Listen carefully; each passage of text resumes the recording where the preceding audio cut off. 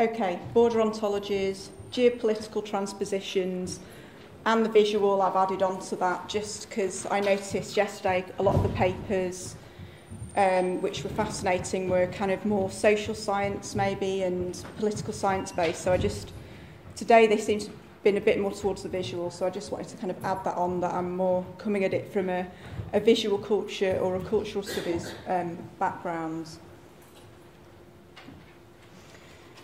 The word ontology is used often, perhaps lightly, within discussions of visual culture and social science.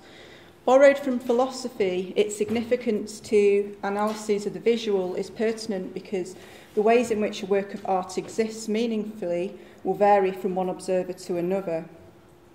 Art, since its move towards the dematerial and the conceptual or the participatory, has become existentially fluid in itself. We look towards the ontology of things and their associated language systems in order to make sense of them or to contest them. Borders as things, as creative interpretations or as concepts, are an easy platform for provocative conceptualisation here. In this paper, I will consider what borders are, how they carry or transpose ideologies, and drawing from varied geographical visual examples, why they have been of relevance to geopolitical visual culture projects in recent years. I will suggest that often binary constructs work against us, but they can work for us in a visual sense, where they can be operationalised and transposed as a form of critique of the binary itself through a kind of visual shorthand. And additionally, visual cultures about borders can work in other more performative or socially engaged ways to work against the border. The existence of borders and the questioning of what they entail, familiar to the interdisciplinary field of so-called border studies, provides fruitful discussion of how and why they have been so frequently visualised within artistic practices of late. Border studies theorists such as Donnan and Wilson in 2012 have described a growing awareness of border events, circumstances in the late 20th and 21st centuries, which have instigated a growing awareness around the presence or absence of borders. Such events include growing refugee camps on an international scale, 9/11 and the so-called war on terror, as the Bush administration called it, digitalisation and globalisation, and the spread of diseases such as SARS and Ebola, all of which have been major media spectacles. Borders often cannot contain risk and the spread of danger from one state to another. Even if they can, which or whose hazards are they preventing from crossing the border, or which states are worthy of blocking such dangers only to keep them contained in others? Can we belong in a safe state in a world of multifarious states containing varying degrees of endangerment or precarity? As Vaughan and Williams suggest, quote, at the airport one's citizenship or refugee status becomes suddenly apparent and the mask of hegemony slips. The belonging that so many assume to be inherent or at least reliable comes to be interrogated and put into radical questions. Borders can be seen as a material entity with its own apparatus, such as a fence, a river, a watchtower, an interrogation room, a scanning system, a patrol person, a wall or a gate. And it can also, or they can also be conceptualised as a signifier of geographical boundary, the container of citizenship or national identity, or the expeditor of diasporic struggle or refuge. How do borders see themselves? The biological order of the border has been addressed by artists in recent years, where in some artworks the border apparatus has been visualised, reproduced and or mimicked. Examples include Castlefield Gallery, which is in Manchester, did an exhibition called Life in the UK, Balance of Probabilities, where a fake interactive visa application centre was installed by artists from Turkey, Osman Bozkurt and Didem Ozbek, as part of Asia Triennial Manchester 2011. And that one is here. So when you went into the gallery, it was kind of mimicking what it's like to go through customs, and then you had to sit a UK citizenship test based on real questions. There's also been another example, Zhijing Men's Welcome to Zhijing, a fictional city where border rules are decided by children. And that's pictured in the left, and that was at the Gwangju Biennial in Korea in 2012. And also Taiwanese artist Chen Chih-ren's Empire Borders film, which reenacts real tales of Taiwanese immigration, and which was shown at the Venice Biennale in 2009. Such pieces work well at art biennials, as these international global cultural mega events require artists, curators and visitors to casually cross physical and cultural borders in order to see art.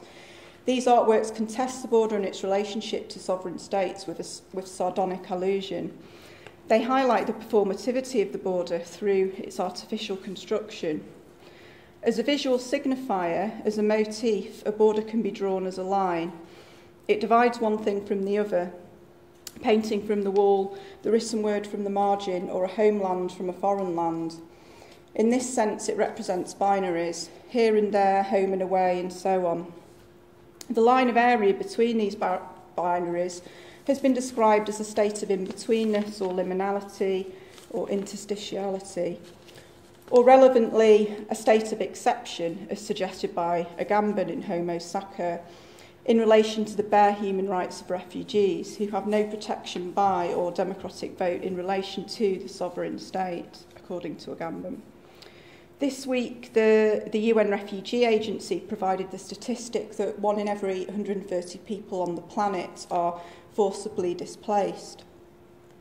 And considering the gripes of Brexiters, only 6% of these people are actually hosted by European countries. A significant proportion of the globe are then living without basic human rights or conditions in or near border regions, or from within but also beyond the borders that most of us take for granted in terms of their ability to designate legal citizenship. Borders, borderlands and borderlessness then also become a point of existential and biopolitical interest for political and social scientists and artists alike. For artists, the use of visible borders within compositions delineates not just the physical actuality of border presence, but also the compromised ways in which the border sees. Its practical implications compromise human agency and ways of being or of not being. The border as a mechanism interacts, to borrow from Barad, with the crossers of the border. Humans, apparatus and land come together to create the reality of borderness. And this is similar to how Rogoff describes contemporary geography, also as, actually that one's not in there, quote, an alternative set of relations between subjects and places. Clare, in 2003, also locates the concept of geopolitics within the late 19th and early 20th century imperialistic conquests over territory, where the geographical was always subjected to the politics of state ownership and competition. Just go back to that one. With the more powerful sovereignties scrabbling to reap the rewards of other lands. One of the reasons why the geographical becomes political is because different topographies harbour valuable raw materials, not to mention the human skill sets required to extract and harvest them. Paradoxically, heterogeneity of geography encourages a kind of homogeneity of governments, where the homogenizer, as in the imperializer, considers themselves to be more powerful and more worthy, and they take over this land and its resources. Dictionary definitions of politics highlight the relevance of power and governments within systems, world or otherwise. So the portmanteau geopolitics then suggests that geography, or earth description, if you look at the kind of etymology of the word, becomes entwined within strategies of power making. Clare, along with Dittmer and Sharp and other scholars, suggests that this imperialistic form of geopolitical endeavour culminated in the world wars. And after that time, the word geopolitics disappeared because of its kind of association with fascism. But then the word geopolitics was reignited later in the 20th century amongst growing reflexivity or reflectivity around the Cold Wars and its arguably similar philosophy of us and them. Then we had something called critical geopolitics, which became a later phase of the study of the geopolitical. Post-Cold War, post-colonial, post-war on terror and post-structuralist influenced, considerations of geopolitics began to acknowledge the paradigmatic restrictions of seeking to understand the world purely in terms of big power struggles over territory. Interpretations of geography and politics are entangled within language and associated value systems that are complex, multiplex, and which have aimed in the post-structuralist period to be non-hierarchical or decentered. Part of this criticality of the concept of the geopolitical might also contest its implication of power relations or politics, which is often traced to the civilizations of the Hellenistic period. In the 21st century, commentators from a variety of disciplines consider that we are living in the age of the Anthropocene, that while human agency has incurred detrimental environmental changes that have shaped the landscape as we now know it, at the same time, anthropocentric perspectives of evolution are limited. Matter matters. According to new materialists such as Bennett and Barrett, matter is vibrant and agential. It conjoins and influences human activity. Similarly, human bodies and place come together through border making and border understanding and through border crossing. So to return to Rogoff, it's not scientific knowledge or the national categories of the state that determine both belonging and unbelonging, but rather linked sets of political insights, memories, subjectivities, projections of phantasmatic desires, and great long chains of sliding signifiers. The border can signify an ideology, and it can transpose it to another kind of grand narrative which fits the same governmental requirement for a limitation. To transpose can mean to exchange as well as to move or to traverse, to go beyond. Borders are capable of transposing people as well as paradigms, swapping one national or political identity for another. Former Cold War borders have transposed to new ideological borders, such as that of the war on terror. If we think about, for example, the division between North and South Korea, with North Korea kind of the last vestige of the Cold War, so it was always a sort of dominant Cold War narrative border, has now become more of a kind of post 9/11 former axis of evil border. So the border represents and transposes kind of systems of knowledge and understanding about the world, or it's utilised or operationalised in that way. The border is a limitation. It can be perceived as rigid. However, critics such as Deleuze, Parker, Salter and Vaughan-Williams argue that in a globalised modern world, borders and their crossings are fluid and ephemeral, creating a seam between two states which adjoin and which can be crossed. Yet at the moment of crossing a border, its existence becomes apparent, as well as the sovereign or regional identity, or the lack thereof, of the border crosser. Salter suggests that borders then knit the world together, but also knit us as subjects into the bordered world. By crossing the border, we reify its existence, helping to perform the sovereign distinctiveness that it straddles.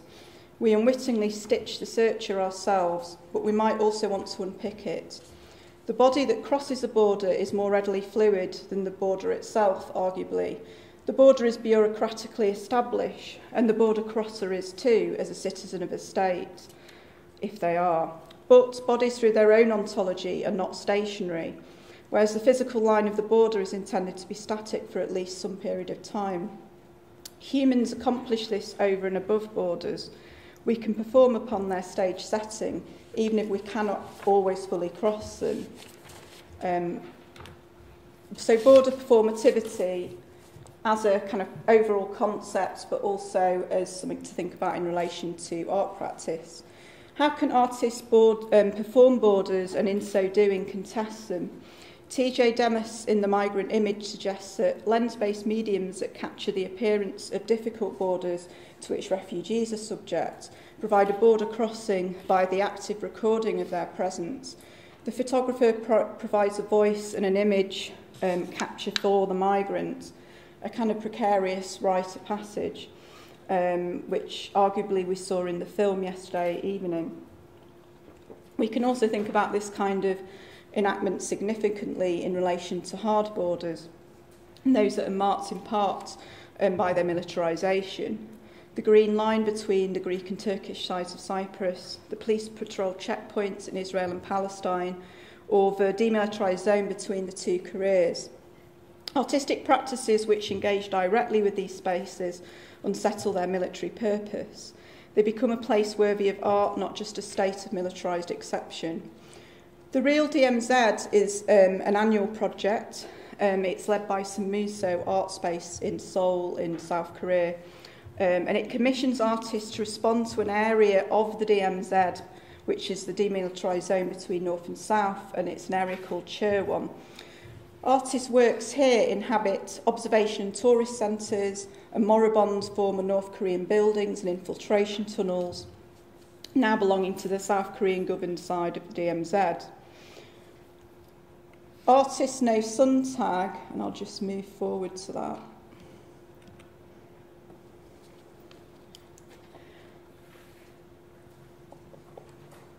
In 2012, explored the touristic and voyeuristic side of this non-inhabitable zone. He took photographs of tourists and soldiers looking from areas of the DMZ at areas beyond or within the DMZ. From the observatory building, you can watch a North Korean watchtower. If you walk the infiltration tunnel, you see the former walls carved by North Koreans and current tourists as they walk in front of you to reach the end, a kind of dark tourist reenactment of military pursuits. No asks, why do we want to perform such a border in this way? Why does the South Korean Tourist Association endorse it? The questions of his photograph raise the questions his photographs raise disrupt its presence peacefully. The energy of post-conflict and border control is transposed to the energy of creative mark making, not just that of restrained footsteps. It becomes about saying something new. Forms of performativity in artistic practice can be more explicit where borders are less subject to strict regulation, denoting historical boundaries of countries rather than of fully independent sovereign states, such as those between England and Wales or Scotland, or even between nation-states that have had peaceful bilateral relations. As with all performance, identity, or identity politics even, is inextricably present. Artist and researcher Paul Jones has described his artwork as performing the border. He is filmed as he stands, and you can kind of see him there talking to a passerby. He stands beside his English-Welsh border between Flintshire and Cheshire on a place called Boundary Lane, which kind of cuts England from Wales, Flintshire from Chester. And he says to passers-by, "Welcome to Wales, Croesgo Gymru." The majority of members of the public don't know what he's saying and scuttle by feebly, demonstrating a lack of knowledge of Welsh culture or landscape, while inadvertently becoming a character providing a role in a wider narrative about British imperialism or late capitalism, or the ontology of sovereignty and nationalism, the latter which has especially been in question in relation to the EU referendum debate.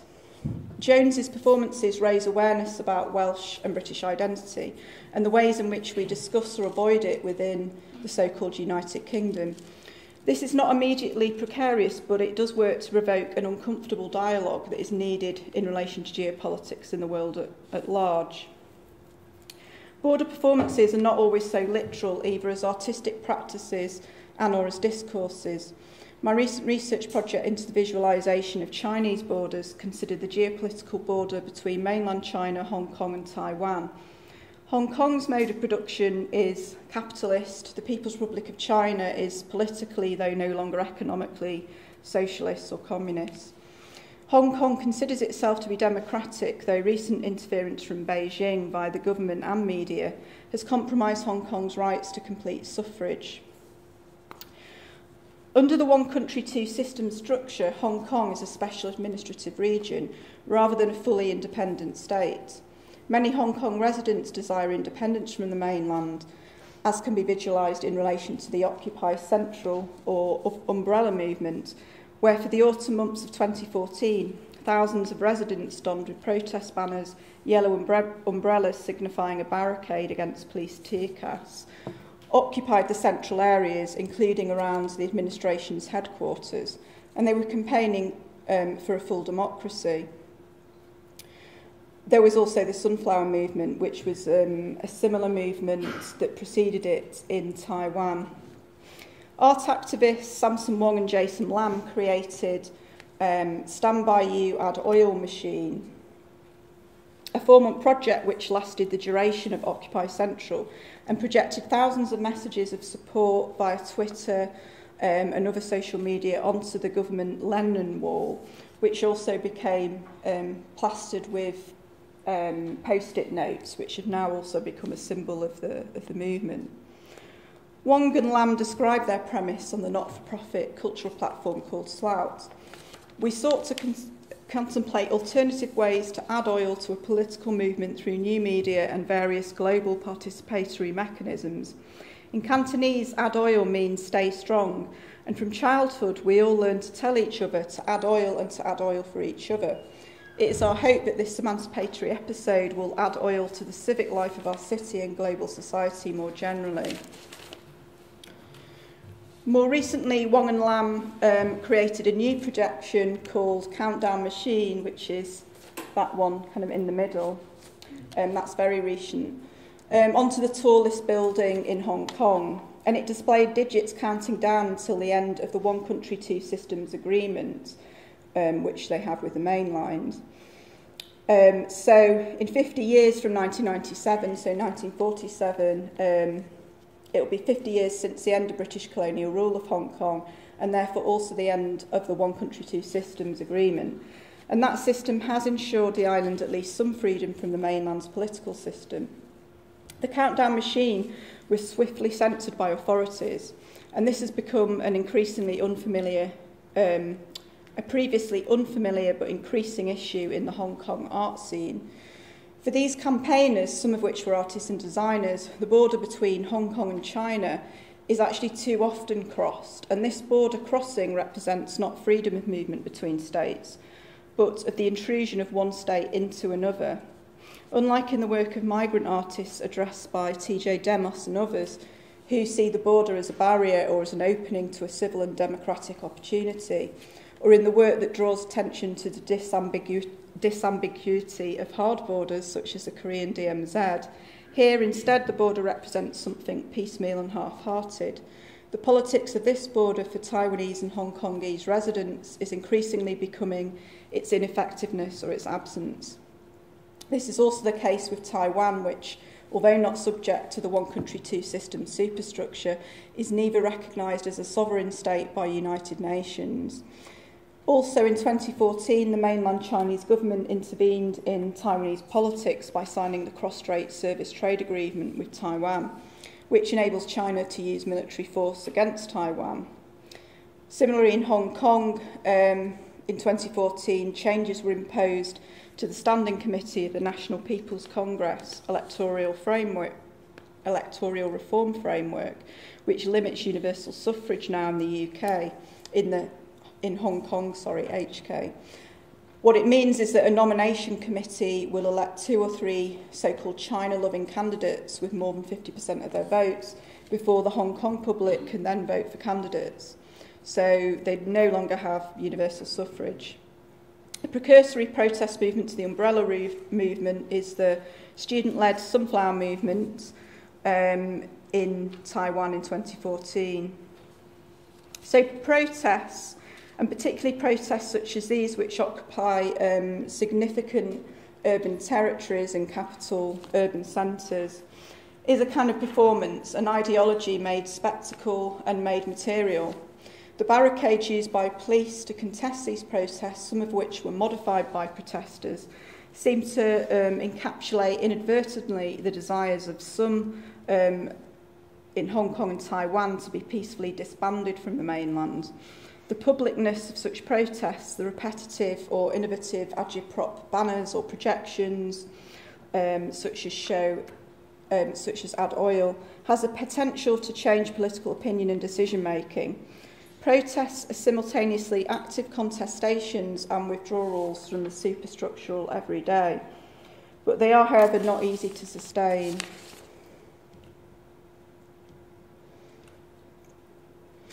Socially engaged art practices in Hong Kong and Taiwan have recently addressed border issues with the mainland. By instigating eco-projects around sustainability of the land, on a geographical level, the land represents the nation, despite it not being a nation-state in these cases of Taiwan and Hong Kong. And by working on and with the land, citizens arguably can strengthen its distinctiveness, particularly where local and or indigenous communities are involved within the project's sustenance. And examples of artwork that have worked on the land include Hong Kong's community museum projects.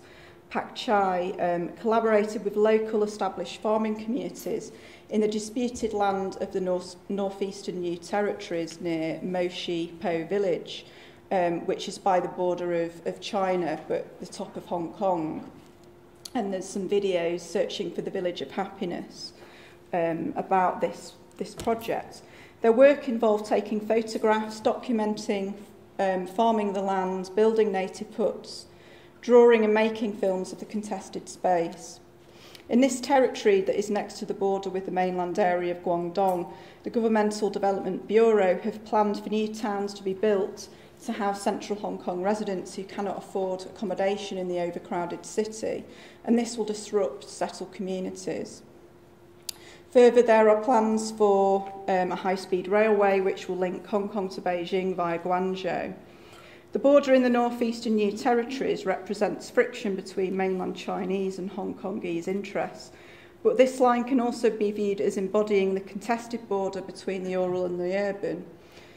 This is something which is pertinent not just in terms of the rapidly developing late capitalism of the mainland or the neoliberal corporate developments of the compacted area of Hong Kong Island, but also to the mainland's internal migration system, which has been monitored by the state's application of the Hukao system.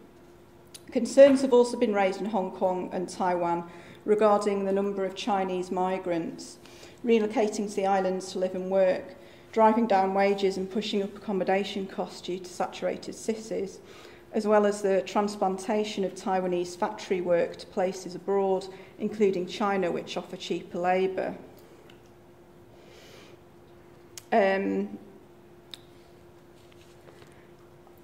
Such issues were visualised in Taiwanese artist Chen Jiren's factory, film and photographs, or in The Pusher, a shipping container film installation which I curated at Asia Triennial Manchester, and that depicts refugee workers endlessly pushing against an industrial barrier, representing a kind of post-industrial neoliberal Miss of Sisyphus scene.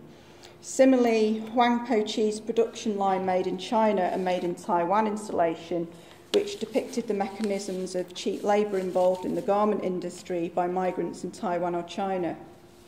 The participatory installation involved the actual production of denim garments designed by Huang but being made by volunteers, which toured between the Taipei and Shenzhen sculpture biennials in 2014, tracing an actual kind of international thread of industrial migration. Such artworks raise awareness of border issues in terms of the perceivable threat from China to Taiwanese and Hong Kongese citizens. In a more active or activist approach to addressing bordered identities, some of the same artists, along with others in Taiwan, are pursuing ecologically driven collaborative projects. For example, Huang Po-chi, Xu Su-chen, Liu Qingming and Umar Lee have worked on farming projects with the indigenous Amis community in Taiwan, exchanging agricultural methods and planting and building crops and sustainable wooden living areas, which are kind of traditional skill called a sawak.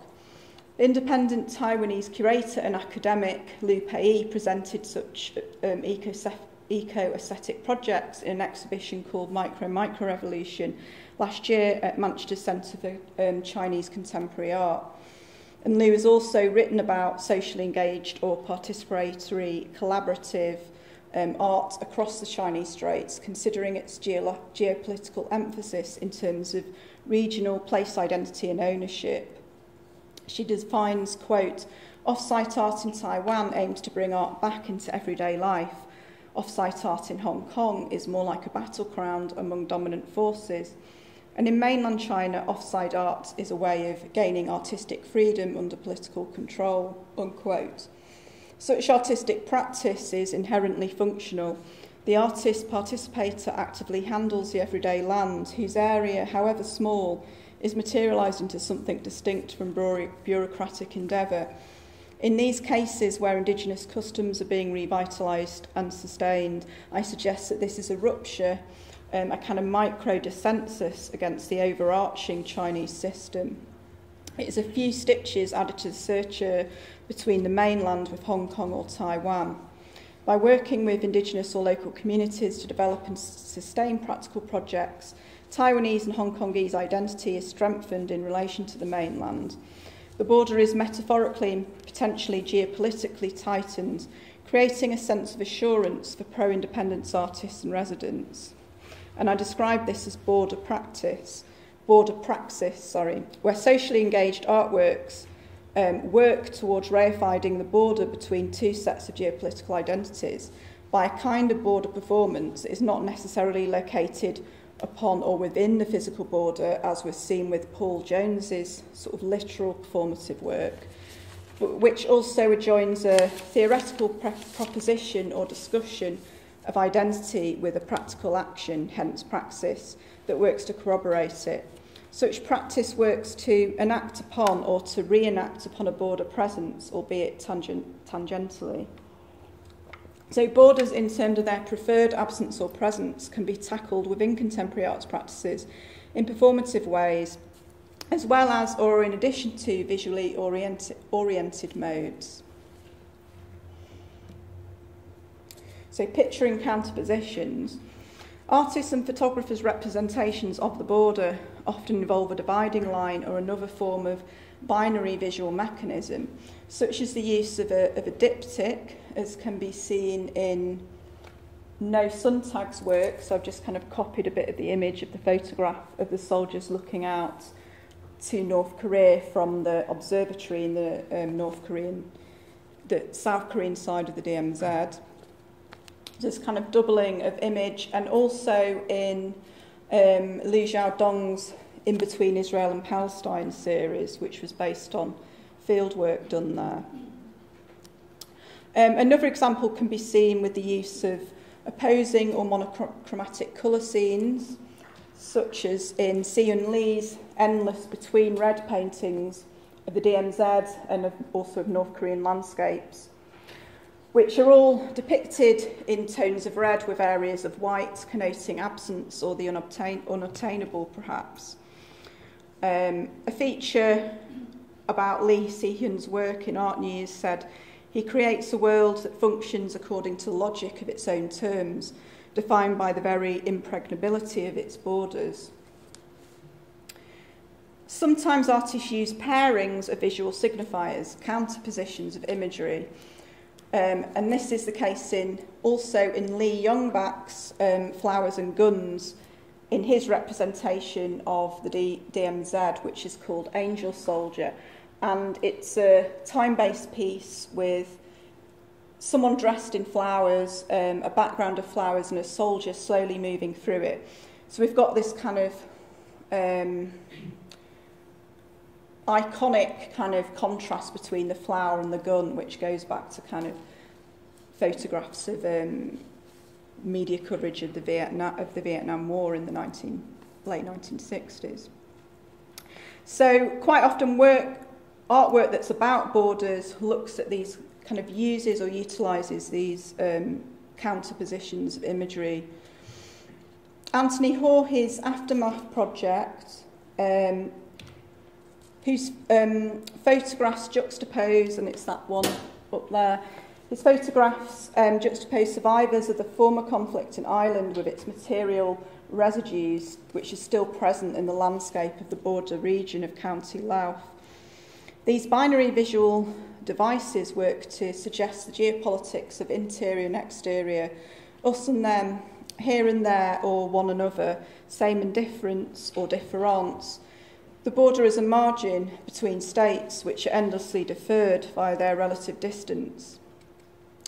Where migration is the focus and where diaspora is the focus, Sometimes this division also represents this kind of same binary or dichotomy between past and future, the exchange of an old turbulent life for a more democratic new one, or the boundary between a cultural or collective memory and a readjusted present. At different moments, the binary display of a visualised border that cuts a surface into two can represent all of these dichotomies around the concept of the border.